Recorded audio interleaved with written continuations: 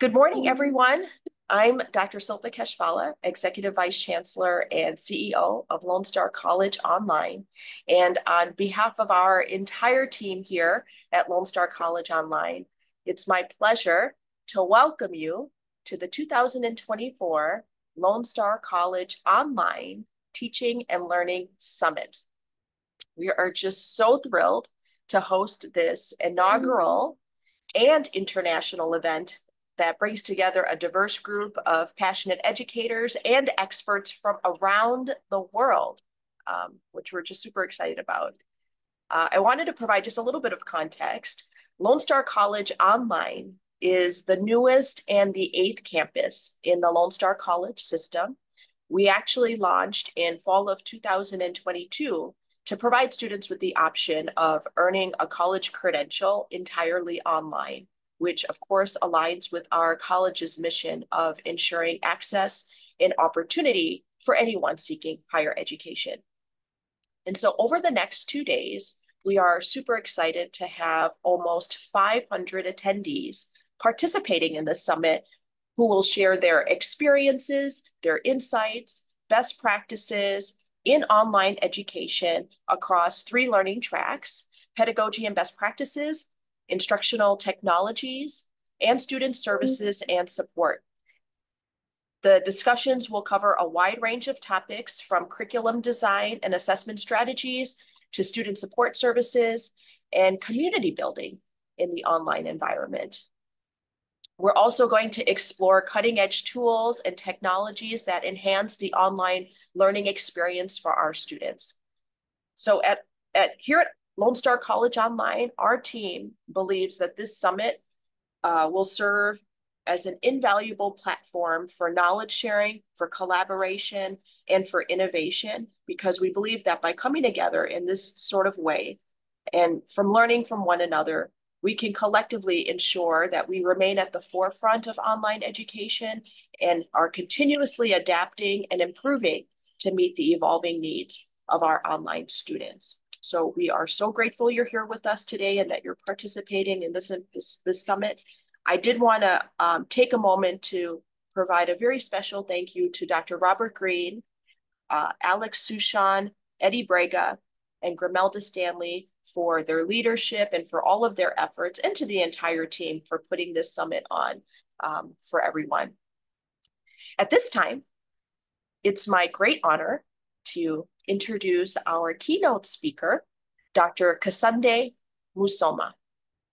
Dr. Musoma gained global recognition and the moniker, the Professor of Kindness, after a viral video captured him holding his student's 10-month-old son during a lecture. This simple act of compassion resonated with people from around the world and sparked a conversation about the importance of kindness and humanity in education and beyond throughout the world. Dr. Musoma's commitment to these values is deeply rooted in his upbringing. Born and raised in Zambia, he was privileged to grow up in a family and community where kindness and humanity were integral parts of his culture. And when he relocated to the United States, Dr. Musoma brought these values with him, and they continue to guide him in his personal and his professional life. Dr. Musoma holds a bachelor's and a master's degree in agricultural development and economics from Texas A&M University, and a doctorate degree in educational leadership and administration from Texas Christian University. Beyond his academic achievements, he is a dedicated father, a sought-after speaker, a valued board member, and an avid traveler. Please join me in extending a warm virtual welcome to Dr. Kasonde Musoma.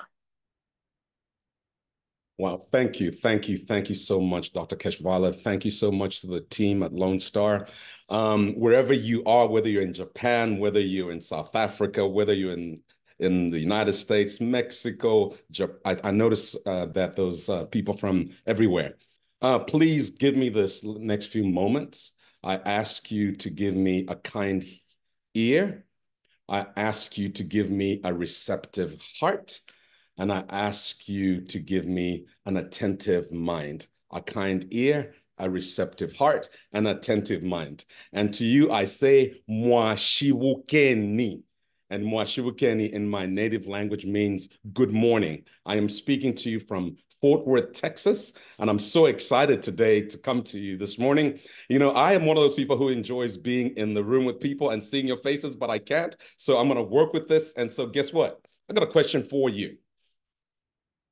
Wherever you are, please take a deep breath, relax, and I want you to think about three things: reflection, advocacy, and inquiry. Reflection, advocacy, and inquiry. Reflection, advocacy, and inquiry. Let me read you a poem before I start.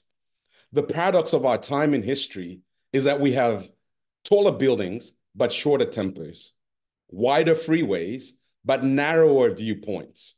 We spend more, but have less. We buy more, but enjoy less. We have bigger houses and smaller families, more conveniences, but less time. We have more degrees, but less sense. More knowledge, but less judgment. More experts, yet more problems. More medicine, but less wellness.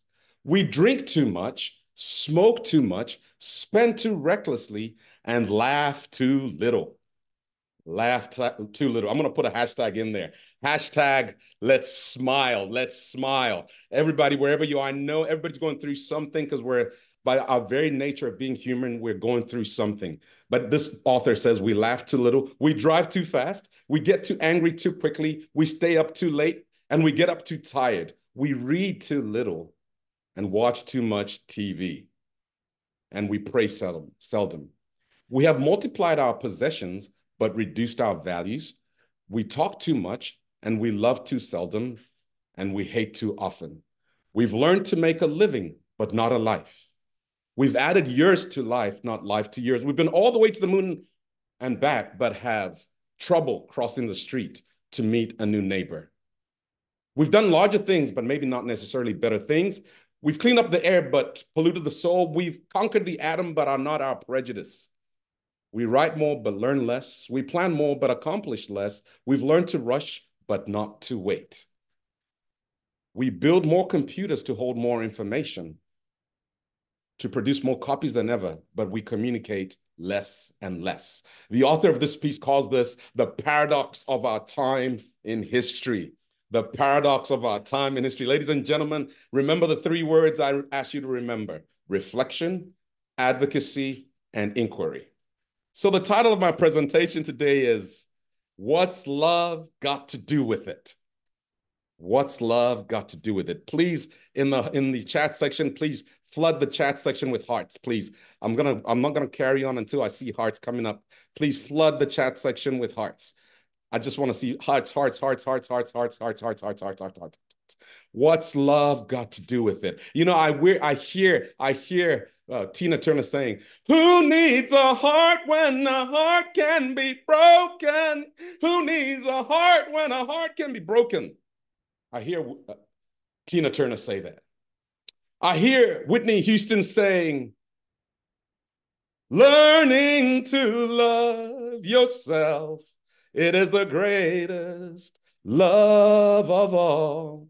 And ladies and gentlemen, this brings me to a place of pause. What's love got to do with it? All of you are from different aspects of education. There's instructors here, there's administrators, there's all kinds of stakeholders in the education space.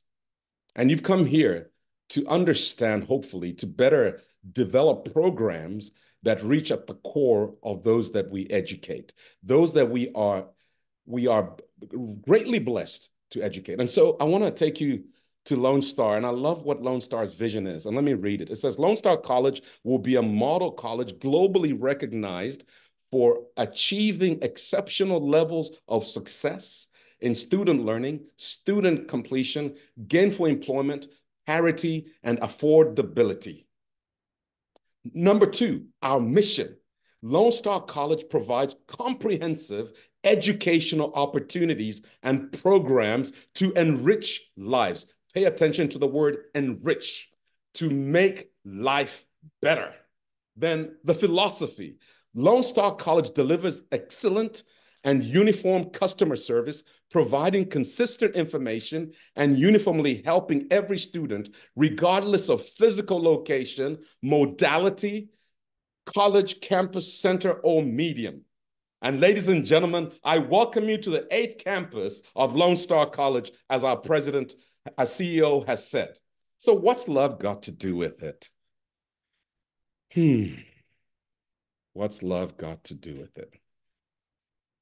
I think the English language is inadequate in defining love. I mean, we hear all kinds of songs about love, and I can love my ice cream, I can love my shoes, but then I want to take us to another language that gives us 3 types of love: eros, philia, and agape. Eros is the feeling that I have when I just met that sweetheart and I'm so excited. I can't wait. I want to capture every teardrop that you cry because I love you so much. And interestingly, all of us know that that is a state of high, some people call it infatuation, and that we kind of go through that and land at a place of filial love, which has been explained as friendship. So we move to this eros, sexual intensity, to this place of friendship, where just holding a hand is enough, where just watching a Netflix show in silence is enough. Then ultimately, there's what is called agape love. Agape love is charitable love. Love is not just about admiration or virtue. It is about sympathy and generosity towards what is weak and what is imperfect. And so today, I come to you to make this proposal. When Tina Turner says, "What's love got to do with it?" I say everything, even in the space of education. Even in the space of education. And to you all, I say to teach is to love, and to love is to teach. To teach is to love, and to love is to teach. Interestingly, in the educational arena, I'd like to propose to you that there's 2 types of educators. There's professors and teachers. Professors profess from a place of arrogance, from a place of disconnection, and teachers teach from a place of love and connection. Having said that, I would love to share a little bit about where I'm coming from and something that happened in my life, as Dr. Keshvala said earlier on, that literally transformed my life. Please take a moment to watch this video. And if you have questions, please keep them coming. I'd love to have a dialogue with you this morning. So let's watch this video and then we shall proceed. Thank you so much.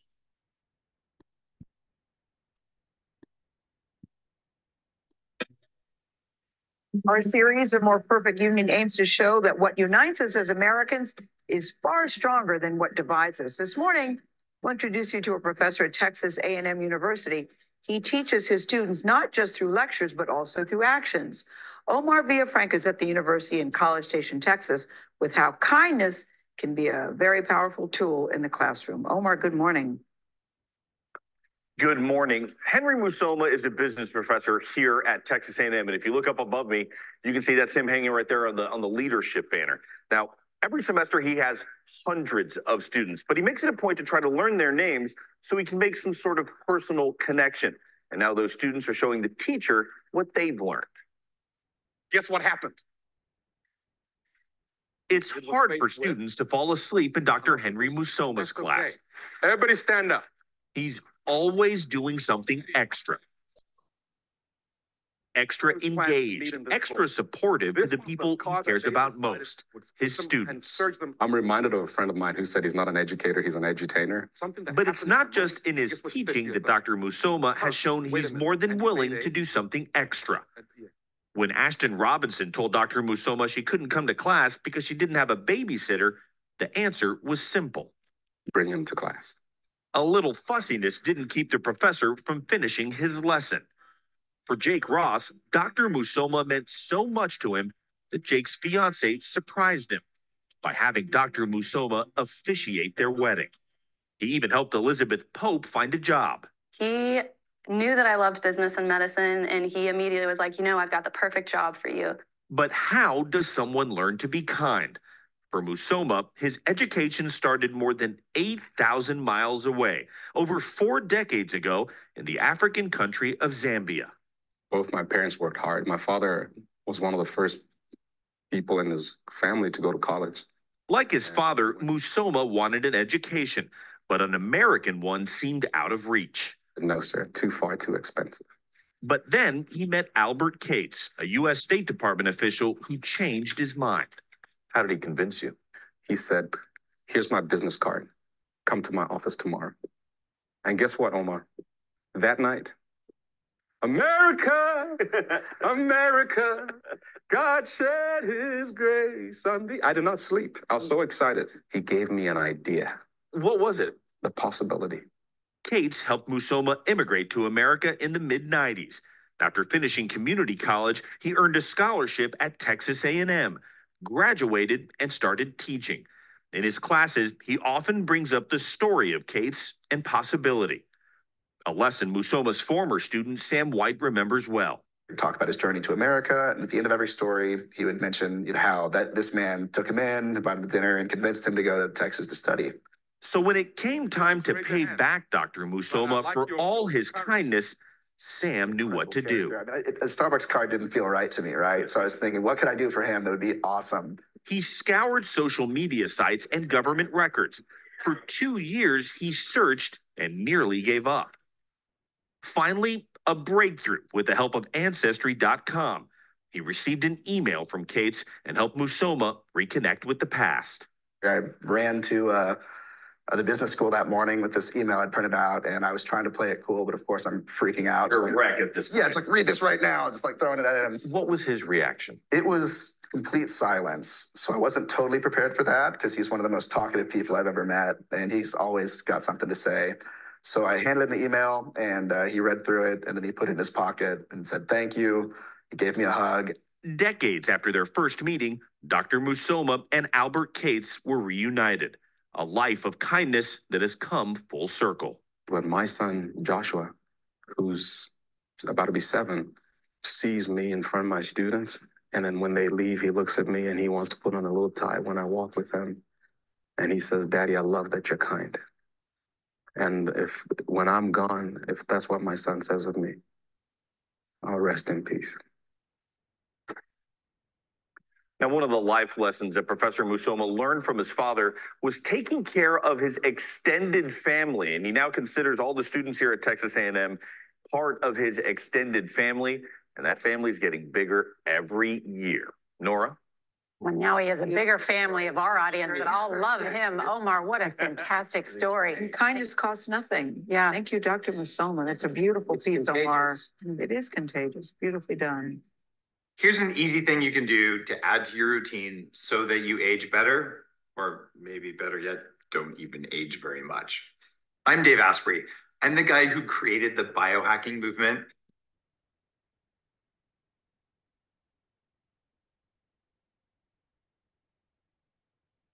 Good morning again. Sorry for that little error. I want to ask you, if you would please, populate the chat room with the first word that comes to your mind after watching that segment. The first word that comes to your mind: joy, inspiring. Please keep them coming. Emotional, intelligence, kindness, grace, beautiful, amazing, kindness. Thank you. Generous, empathy. Goals, hope, supportive, heartfelt, humanness, connection, admiration, heartwarming, transformational, be kind. God, ladies and gentlemen, I want to introduce you to the richest man I've known in my life. My father. My father wrote this book. It's called The Village Boy Who Dared to Dream. I lost my father about a year ago. My dad grew up in a hut in Africa, in the northern part of Zambia, which is my homeland, and ended up attending Harvard University. And to you, ladies and gentlemen, I say you can count the number of seeds in an orange, but you can never, ever, ever, ever, ever, ever, ever count the number of oranges in the seed. I'll say that again. You can count the number of seeds in an orange, but you can never, ever, ever, ever count the number of oranges in a seed. We, as educators, are farmers. And those of you that went to Texas A&M, remember we used to say, farmers fight, farmers fight at the football game. And I want to say to us as educators, we have to fight in this space of pedagogy. We have to construct ideas, spaces that are psychologically safe, whether it's online or one-on-one, that allow for our students to arrive as whole people. And on that day in my classroom, I'll tell you a quick story. I had a young lady that was a single mom who asked me if, who actually just emailed me and said she wasn't coming to class. And this was a management course with about 300 plus students. And my response to her in the moment, I didn't think about the rules of the university. I just said, bring that baby to class. And in that moment, a seed was planted that catapulted my life and that of the young lady. She was given $10,000 towards her education. And then all of a sudden, people are inviting me to Singapore, Australia, to speak on the subject of kindness as currency in the educational space. And so today, as you go through all these new technologies that will be presented to you today and tomorrow, I want to challenge you to let love be the bedrock of your understanding. Let love be that bedrock of how you execute when you return to your respective places of instruction or teaching. So when I talked about reflection, advocacy, and inquiry, I want to throw out some work to you. And the work is called The Ladder of Inference. It comes out of the book called The Fifth Discipline by Peter Senge. And Peter Senge says that we live in a world where it's very difficult to be effective. You know why? Because everybody believes that their truth is a truth. And everybody believes that the truth is obvious. Everybody believes that their beliefs are based on true data. And as educators, you know how everybody says their data. They interviewed 1,000 people, and so they understand how Africans think. They interviewed 10,000 people, and they know how the whole world should be. And so everybody believes that their beliefs are based on true data. And then the last one is that the data we selected is the real data. And so then now we have a challenge. And the challenge is to truly come to this place of truly understanding. So when I ask the question, what is love? Everybody understands love differently. But I'm so glad that we were helped by the Greek, I believe, when they gave us these three types of love, which is more descriptive. There's an inadequacy in the English language when we describe love. It says, you know what, you could go through that intense, almost very intense. In fact, it says that it's a romantic ecstasy, and it's beautiful in theory and hugely punitive in practice. It is beautiful in theory and hugely punitive in practice. Because guess what? If you don't get me at the level that I'm used to, I'm so want you to love me like this. And then we forget that our very nature as humans, we kind of go through ebbs and flows. And so the kind of love then drops down to friendship and then to agape. Agape, which says, I see your weaknesses, but I will work with you anyway. And I think our students are calling for that. I'm so proud to learn that at Lone Star Community College, system, they have actually worked in a very critical mass of young people, the African-American male, and that they're seeing a lot of success with that population. Please inquire about that later. The success that has been experienced at Lone Star with this population of individuals is amazing. So, any questions? Any questions so far? Alex, do we have any questions coming in? Please engage me with questions. I don't want to just talk at you. I want to talk with you. I want us to have a dialogue. Alex, do you have any questions? Yes. No, I do not have any questions in the Q&A. Hi, Alex. I mean, maybe someone on the team should ask me a question. Thank you, Grimelda. Please post your questions. So let's kind of, before we, Alex, thank you so much for coming in. Alex, could you stay with me? I feel a bit lonely in here. Sure, yes, I'll stay on with you. Thank you. We do have a question in the chat. Can you be adopted? Or Margaret G wants to know, can you adopt her? Margaret, Let's get the papers going. We'll work on that. Thank you for your kindness. And in fact, Alex, I didn't plan on sharing this piece, but I want to introduce to you what I call the triple H factor. And the triple H factor is the number one H is humanity. The second H is humor. The third H is humility. Humanity, humor, and humility. In Africa, we say Ubuntu, which means I am because you are, and you are because I am. In other words, the humanity in me sees the humanity in you just as much as I hope the humanity in you sees and acknowledges the humanity in me. So to Margaret, I say, thank you for bringing the second H, which is humor. It is important that we bring back into this space. Absolutely. All right. Now you've inspired some questions here, Dr. Musoma. So I'll start with the first one in our Q&A. So how do kindness and love show up in your teaching on an everyday basis? Does it show up in online teaching? Exactly. So thank you so much, Alex, for that question. So I teach in Mexico. I teach at a private university in Mexico called Tecnológico de Monterrey. Once a week, I'm live, one-on-one on a campus in Mexico. Then the other week, I'm online. And so one of the ways I've started to engage my students consistently, the first thing I do before we teach the material is we have a gratitude minute, even online. And in that gratitude minute, I'm able to hear what students are thankful for and to engage them a little bit further. And that's why I talked about reflection, advocacy, and inquiry. So, creating a space and a psychologically safe space where people can feel free to ask those questions. So on a daily basis, let me give you an example. One of the things, even the most important part, I think, for teaching class is how you introduce yourself. When I introduce myself in my courses, I don't start off by giving this platitudes of what I've done and all the education I have. I just say, my name is Dr. Musoma, that's it. And then at the end of the semester, I break it down for them if they need it to be so, because I want to respect the students in making them not feel like my story is the story. I don't want my story to be the corner piece of my classroom space. And that allows for students then to arrive more confidently. In my language, the word for humility is to make yourself small so that others could find place. And so I use that philosophy. I reduce myself. I think some of us arrive at the teaching space too large. I went to Harvard, I went to Stanford, and blah, blah, blah. I'm like, tone it down a little bit so that the students can see themselves and see possibility. Is any other? We have more questions. Perfect. Please go ahead. Okay. So I'll start with the next one I saw. What is one habit you do every day to maintain joy in such a chaotic world? One habit I do every day, I meditate. I meditate every morning at about 5 a.m. And I meditate using an app that sends me a scripture from scripture, and I reflect on that scripture on a daily basis. Yes. All right, I'll take another one from the chat and we'll go back to the Q&A. In the online space, what have you found to be the most effective way to connect at the heart level with students? That's a very good question.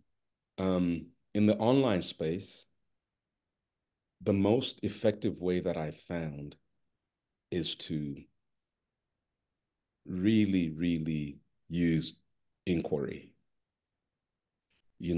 Before I rush to the material, I really just try to humanize the teaching space. How are you doing? Where are you?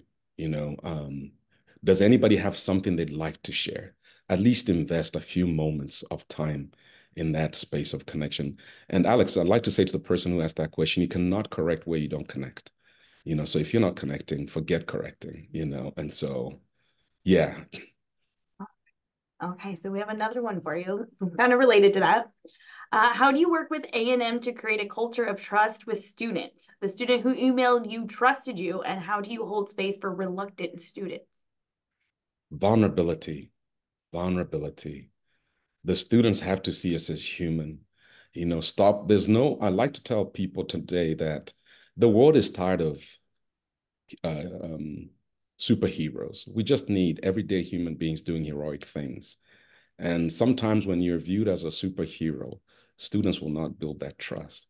So I am vulnerable, like the year my father was dying of cancer, I did not leave my cancer at home, my father's cancer at home. I would say to the students, sometimes I just say, guys, you're not getting the best of me today because my dad's situation just killing me. And you know what? Then we became a village. And in Africa, we say that it takes a village to raise a child. And so make your space a village as best as you know how, And so, yes. All right. Thank you for that response. We have another question kind of related to that. Yes, ma'am. All right. How do you work around strict college policies that make loving students difficult, like a policy that prevents children in classrooms? Dr. Keshvala, please don't listen in on what I'm about to say. Lone Star does not endorse this message, but this is my simple and very clear message to everybody listening. You can bend the rules, but don't break them. Be creative. It calls for creativity. I'm not saying bring a baby to class. I just happened to have a moment where that happened, but I'm saying within the rules that you have, be as creative as you can. Let me give you an example. One of the things I did when I was teaching at Texas A&M is I did breakfast with my students at 6 a.m. Whoever could come, it wasn't required. And guess what? In one of the classes that I was teaching, I had made a statement that seemed political. And one of the young men that did not like that statement came to my breakfast. And then he asked me. And then when we went back to class, I was able to publicly say, guys, what I said was misunderstood, and I do apologize. And so you create multiple, how people say when you want to raise money, you have to have multiple streams of revenue. I think if you want to be an effective educator, you have to have multiple streams of accessing and understanding those that you teach. So I'll give you one great thing that I love to do, Alex. The first day of class, I make my students do what I call a relational currency exercise. And they write on a piece of paper the size of $1. They introduce themselves to me. And then I'm able to keep those little pieces of paper and then know little bits about them so that when I'm teaching, I can bring up their stories. So then they start to become part. It's about inclusivity, and, not exclusivity. I think education for too long has been an exclusive place, but it's inclusivity. Okay. Well, thank you for that response. We still have more questions that are in the chat and the Q&A, so I'll start with the next one I see. How do you keep your spirit strong and recharge so that you can give your students and extend your family your best self? Well, you know what? To the person who asked that question, I'm going to say, I'm not my best self every day, and I'm okay with that. I think we have to resign or retire from perfection. And I think when I say humanizing the space, I think our students are more forgiving when we're human, when we don't fully show up. I think I talked about the 3 types of love, eros, philia, and agape. To expect perfection is like eros, like living in eros. And it's beautiful in theory and hugely punitive in practice. I like to dance between philia and agape, where I allowed my students to fully see me as human. And when on the days that I'm not at my best, they're forgiving. And then on the days that we're really doing well, then they also celebrate. I think we need to model life as it is, not this artificial way of existence. Right. Well, thank you for that. We have some more questions still coming in. All right, the next one. What are some online teaching practices that you have seen that are not teaching from a place of love? Also, how do you deal with the issues of academic dishonesty from a place of love? Perfect. Death by PowerPoint is the worst thing on online education. We are killing our students with PowerPoints, We're killing our students with being so married to a design of an instruction that is not fluid and organic, that responds to where they're at. One of the things I've enjoyed about teaching in Mexico, I'm teaching at a university that is extremely disruptive. I was in Barcelona 2 years ago at a United Nations conference representing my university. And what we've done, Alex, is we've come up with a curriculum that is only 4-week semesters. And then our students are required to have applications-based education. In other words, instead of Harvard doing case-based learning, we are doing applications-based learning. And each and every one of our students is engaged with somebody either in industry or in some kind of organization, depending on their interest. And so the goal of that curriculum is to make sure that what our students are learning helps them in their lives. And so for us, most of us, that's not the case across the world. And so we have to be creative. It takes time. It takes planning. Let me give an example, maybe that would help. Yes, when we're talking about the disparity in pay, the gender gap in pay, women versus men, I asked my students if they were male to write a letter of apology to their moms. And the letter of apology was to say, Mom, I'm sorry, I didn't understand that as a male, I actually have an advantage that I didn't choose. That, when my baby's born, most society does not expect me to be at home with the baby, whereas our society, for the most part, has expected the woman to stay with a baby. And then we have these conversations that allow them to really bring it home. And then I say, you know what, your mom probably made a decision at the point that she put you in school, whether to work or whether to stay at home. If she stayed at home, she felt like she lost. If she went to work, she felt like she lost. And that was difficult. So we, make things practical, make things applicable. I have a model, Alex, that I use. I call it the ADA model.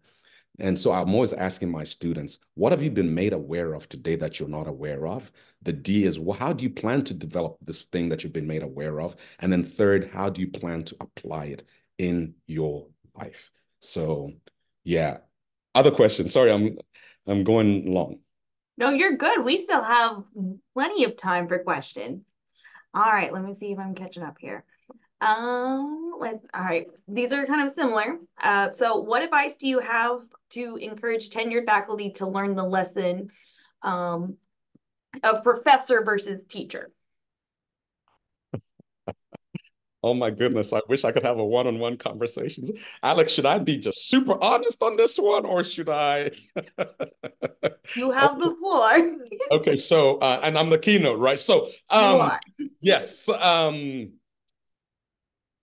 understand the demands of research. I'm not naive to that. And, they say what, publish or perish for a tenure faculty. And I also understand the significance of teaching. Tenure professors, if you happen to have assistants or a support staff, use your support staff to be your agents of that level of connection, and then let them feed you with that information that allows for you to at least be responsive. Because I know you have such a responsibility with research, and research is significant to our universities. No one is blind to that. It brings us a lot of revenue, and we can't bite the hand that feeds us. So to you, we say thank you for your research. It feeds us with information and new knowledge. Use your support staff to stay connected with those that you teach. And then every now and then create spaces. One of the things that you could do is maybe, I know you're busy, but maybe once a month, host something that is called, I host this with my students. I call it Coffee House Conversations. And we do this online. Everybody shows up on Zoom with a coffee mug, and we discuss issues or just have conversations. And in my language, they say, umweo wa muntu. Alex, I'm going to ask you to say this. Umweo. Umweo. Umweo. Umweo. Wa muntu. Wa muntu. Wawa. Wawa. Mukutwi. All right. Say that again. Umweo. Umweo. Wa muntu. Wa muntu. Wawa. Wawa. Mukutwi. Mukutwi. Yes. And what that means is, Alex, your life is in your ear. That's what it means in my language. They're saying, you know what? If you want to have life, create life, you have to listen. And so if we're not listening to those that we're teaching, we're professing. Teaching is a conversation, while professing is just talking at. And so if you don't have the time or the luxury to really listen, create things around you that allow for you to hear what you're not able to hear because of circumstances. Was there another question? I think I missed a second part to that. Did I? No, I think you answered that one. Okay. Wait, we've got a few questions yet. Okay, we still have more time for questions. So the next one, how do you react to people who are not kind to you? How do you build relationships with them? I'm going to go to my Facebook real quickly. I posted something on Facebook yesterday regarding that question, and I want to read it word for word. Is that okay? That is perfectly fine. And while we're doing this, remember the 3 words for the day: reflection, advocacy, and inquiry. I'm going to close with that. Alex, please remind me. I'm going to close with those three things. And I'm going to go to my Facebook page. And it's really cool because I just wrote about this yesterday and I thought it was beautiful. Sorry, I'm not supposed to go to my Facebook while I'm talking to you, but I will today because you just asked a question that makes me want to just answer you from there.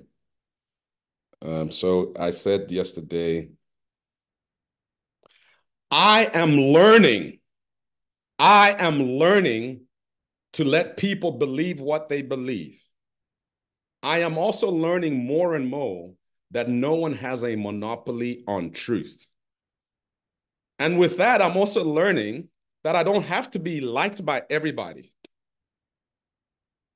And so when people are not kind to me, yes, I will practice love in the sense that I say I will try to love through weakness. I will try to love through imperfection. But I've also understand that I'm only human. And I have limitations. I can't fix everything that's wrong around me. I can't right everything that should be right around me. So I am learning in my life to win where it matters, W. And if I can't win with you, I don't call it a loss. I call it a lesson. If I can't win with you, I don't call it a loss. I call it a lesson. I'll learn. I'm trying to learn even from people that are not kind to me. What can I learn from it? Did I make a mistake? And if I feel like I didn't, I'm okay with moving on. So. All right. Well, thank you for that wonderful advice. How to handle that. So related, the next question is, do you have any strategies to stay grounded enough to slow down and connect when life gets hectic? Yes, I do. Yes, I do. I'm going to sell my book. I'm writing a book called Okukakulua. Okukakulua. In my language, it means to become free. And the book premise is living, loving, and leading from a place of freedom. I think most of us live, love, and lead from places of oppression. So instead of education being a place of liberation, education becomes a space of oppression because you can't give what you don't have. And so for me, staying grounded requires me to do a couple of things. Number one, drink water. A lot of it. You're made up of water and yet you don't drink it. Drink a lot of water. Number two, breathe. The word inspire means to breathe. Breathe. Number three, sleep well. I think a lot of us don't sleep well, especially in the education space. We stay busy and we stay up quite late because, you know, it's the nature of our work. You're grading, you're doing a lot of different things. But if you can, as much as you can, please sleep well. Then the one that I've actually learned recently for me is to eat well. And when I say eat well, I'm not just talking about slopping your food on a plate. I make my food beautiful. Like I plate my food. You know, when you go to a restaurant, they plate your food, especially fine dining. I'm learning to bring that into my own space at home. And having said that, I'm going to read you a poem, and it's called Sweet Darkness. And this also wasn't part of my plan, but then I love the questions and where it's taken us to. So Sweet Darkness, it's a poem written by Dr. White out of the UK. He says, Alex, Eddie, Silpa, Larry, Grimelda, if you don't mind, please turning on your screens. I'd love to see your faces. I want us to have a community here, if that's okay, if you're able to. Thank you so much. Thank you so much. This poem says, it's Sweet Darkness. And Larry and Grimelda, Eddie, and Alex, I want you all to lean in as if like we're having this very close conversation. And it says, when your eyes are tired, the world is tired also. When your vision has gone, no part of the world can find you. It's time to go into the dark, where the night has eyes to recognize its own. There you can be sure you're not beyond love. The dark will be your home tonight. It's okay for us to have these hard spaces. I'm not naive to think that it's all rosy and that I'm always madly in love with everything that I'm doing. but I propose it as an aspiration. The night will give you a horizon further than you can see. You must learn one thing. How many things, Eddie? One thing. One thing. The world was made to be free in.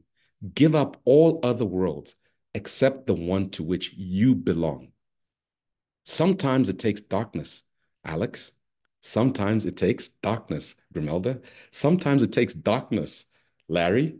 Sometimes it takes darkness and the sweet confinement of your aloneness to learn that anything or anyone that does not bring you alive is too small for you. Anything or anyone that does not bring you alive is too small for you. That's how I say I stay driven.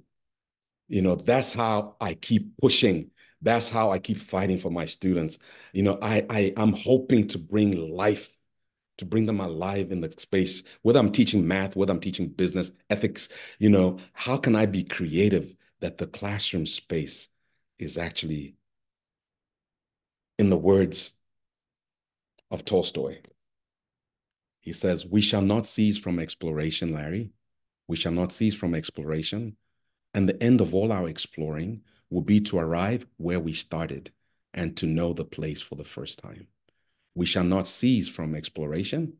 And the end of all our exploring will be to arrive at the place we started and to know the place for the first time. Ladies and gentlemen, I gave you the triple H factor: humanity, humor, and humility.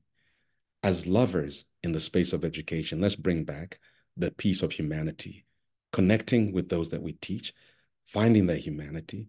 Let's bring a little laughter in our classroom. It doesn't have to be so boring and dead and dry. Even if it's online, you know? Can I tell you a bad joke, Larry, that I told to my students one day? And it's so funny, Larry. One time, Eddie, my son and I were sitting, and I'm embarrassed to share this, but this is family, right? It's okay. Let's relax. Eddie, I'm embarrassed, but I'm going to share it anyway. We just had, my kids and I just had fajitas and some of my favorite food. And my stomach just had gas. And so I flatulated. I'm going to say it properly. I flatulated. And then my son says, Miss Grimelda, my son says, "Oh, Daddy, that's disgusting." And I looked at my son with a serious face. Larry, you know, your kids, when you give them that serious face, I went like this. I said, "Joshua, don't you ever, ever, ever talk to me like that. I am your farter."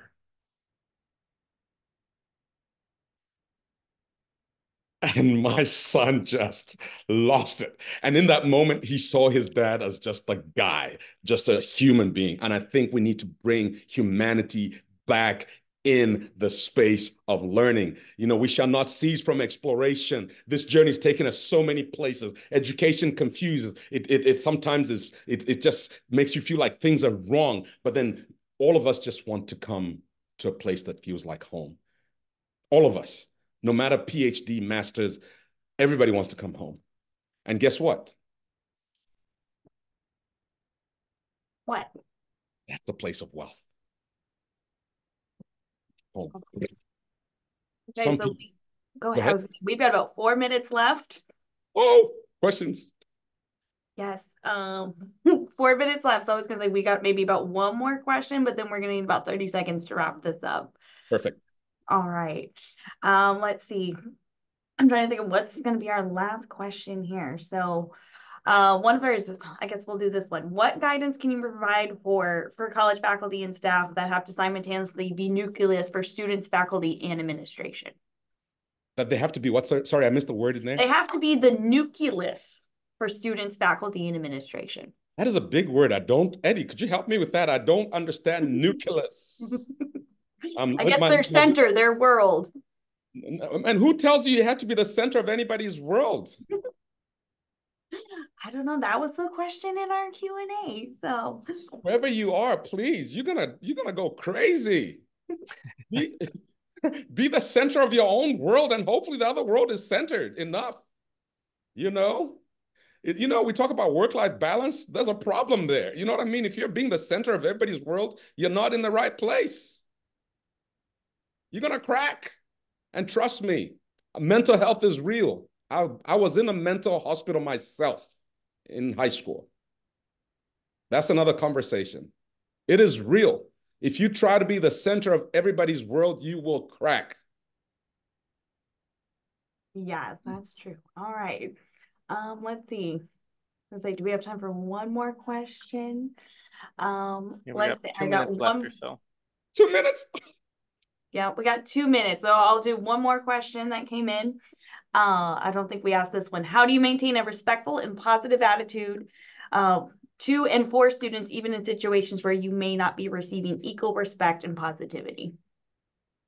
Wow, wow, wow, wow. Keep pushing, keep pushing. Ask questions. I'm going to leave you with 3 things. Number 1, you have to become more aware of your own thinking and reasoning. That's reflection. Become more aware of your own thinking and reasoning. You actually might be the problem. Number 2, make your thinking and reasoning more visible to others. Sometimes we think students know, but they don't. And number 3, we have to practice inquiry into others' thinking. You know, so I said 3 words: reflection, advocacy, inquiry. Become more aware of your own thinking and reasoning. In other words, reflect, reflect, reflect. Then number 2, advocacy. Make your thinking and reasoning more visible to others. And ultimately, inquiry, ask questions. Curiosity did not kill the cat. Curiosity won the Nobel Peace Prize. Thank you all so very much. All right, well, thank you. Thank you, Dr. Musoma, for being here today. We've got about 1 minute, so we're going to go ahead and wrap this up. So I'm going to tell everyone, sorry, but we're out of time for this session. But thank you again for being here, Dr. Musoma. We really appreciate it. You had some very wonderful words of wisdom for all of us to walk away with today. I'm going to put a shout out to the attendees. We do have a session survey for this, for all of our sessions. So please take a moment to fill out the quick session survey. You can access it by clicking on the rate session button in Whova, if you can access that. And we really do appreciate you all for attending this session today, and we will see you in another session. But once again, thank you. Thank you, Dr. Musoma, for being here. We really appreciate having you here with us today. Thank you so much, everybody. Thanks to the team. I wish you well.